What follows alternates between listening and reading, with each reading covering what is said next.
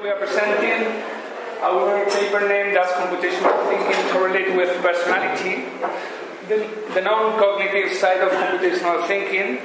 The co-authors are Juan-Carlos Pérez-González from UNED, Jesús Moreno-León and Gregorio Robles from Universidad de Juan-Carlos, and myself, Román-González. So, we probably all agree that computational thinking is becoming a trending topic in education. But we probably also agree that in a broad sense, computational thinking is a key set of problem-solving skills that should be acquired by the new generations of students in order to survive and to thrive in a computer-based world, in a world full of objects driven by software. However, there is still little consensus about a formal definition of computational thinking, an alarming gap about how to measure and assess computational thinking, and there are disagreements on how it should be integrated in educational curricula. Furthermore, from a psychometric approach that is my background, I'm an educational psychologist, computational thinking is not a well-established psychological construct yet, as its nomological network has not been fully defined. In other words, the correlations between computational thinking and other cognitive and non-cognitive variables has not been reported by this scientific community. Okay, in this direction, we have a very recent paper that is the background for the paper we are presenting today, which graphical abstract is now on the screen and describes the relations between computational thinking and other cognitive variables. As you can see, we report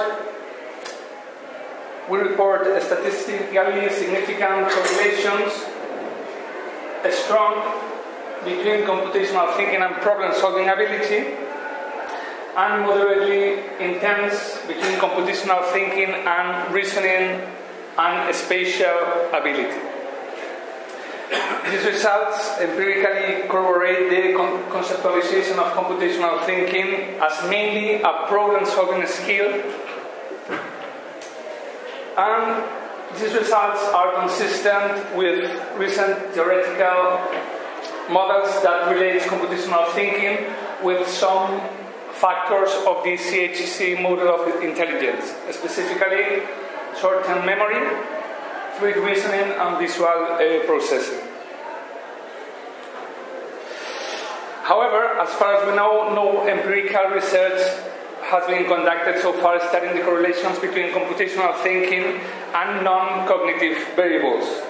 Thus, our research question is, as you can see, does computational thinking correlate with personality? To do so, we firstly investigate the background in the literature about possible relations between computational thinking and personality.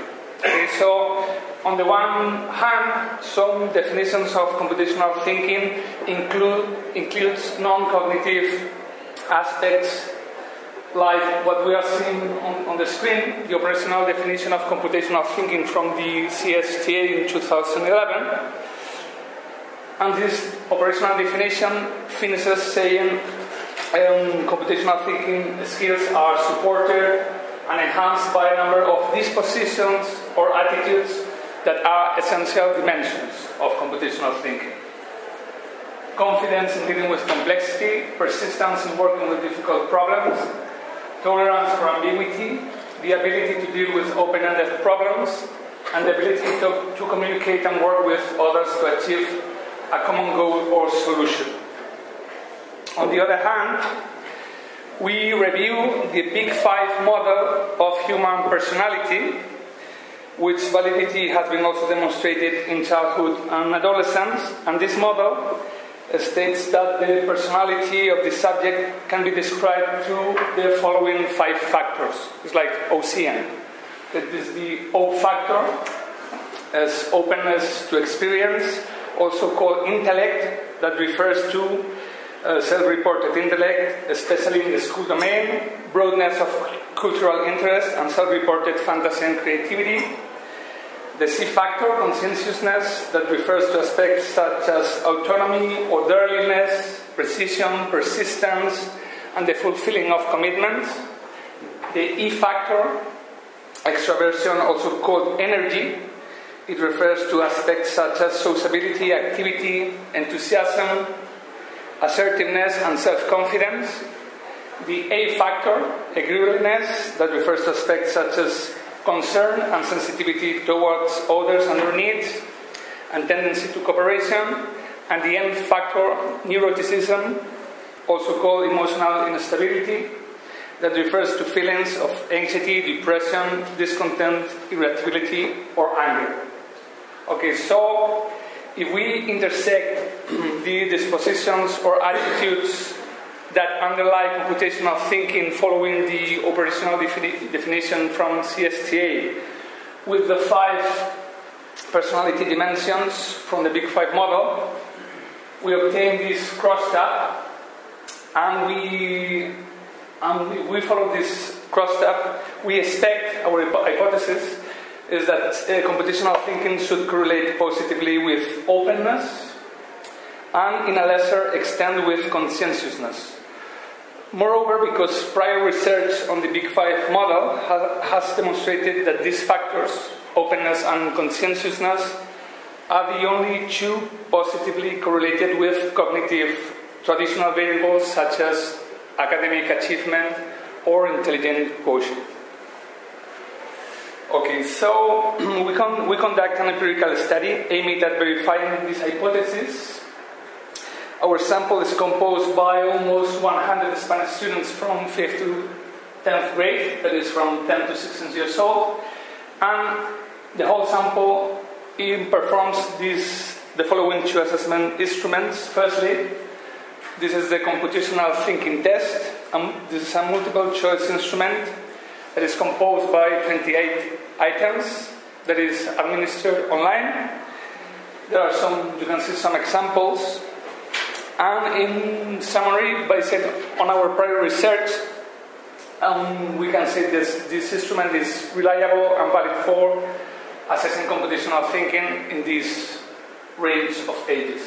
Okay, and on the other hand, secondly, we administered the Big Five questionnaire in the children version, and this is a questionnaire without time limit that is composed by 65 items, and for each of them the child rates the occurrence of the behavior reported in the item using a 5-point Likert scale, ranging from 1, almost never, to 5, almost always. You can see some examples on the screen. Okay, so now the table shows the correlations expressed as a Pearson's R between scores from the computational thinking test and the 5 personality factors assessed through the Big Five questionnaire. As you can see, the computational thinking test has a positive, statistically significant correlation with 3 of the 5 factors. 2 of them are expected correlations, a moderate one with the openness factor and a slight one with the conscientiousness factor. However, we find also an unexpected correlation between the computational thinking test and the extraversion E factor, which needs more discussion. So this is really the unexpected result we have found. Therefore, our results led us to speculate if extraversion, that is also called energy, is not only the tendency to be with others, it's also assertiveness or energy in the things you do, and self-confidence, might be a specific personality trait of top computational thinkers. And we found 3 types of additional evidences that may support this argumentation. Firstly, there are some emerging and comprehensive computational thinking assessment frameworks that take into account leadership, assertiveness, and effective communications skills, which are at the core of the extroversion factor, as important ingredients of computational thinking. Secondly, we have some qualitative evidence so far in which teachers report the unexpected, brilliant performance of students, usually disruptive or usually inattentive, that they perform brilliantly when they are faced with computer programming tasks. Okay, so in other words, we have some evidence, qualitative evidence, that say that the students with some externalizing problems like hyperactivity, disruptive conduct, or inattentiveness, which are linked with the extroversion factor, seem to respond especially well when faced with programming tasks. And thirdly, speculating that computational thinkers might be precursors of future top developers in open source software communities, there is also prior research that demonstrates that these top developers are more extroverted than the regular ones.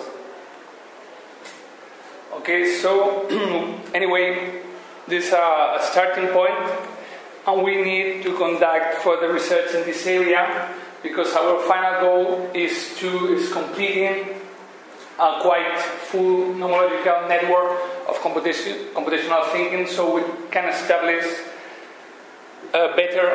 stronger the correlations of computational thinking as a psychological construct with the rest of psychological variables. Okay? Now, so thank you very much. That's it.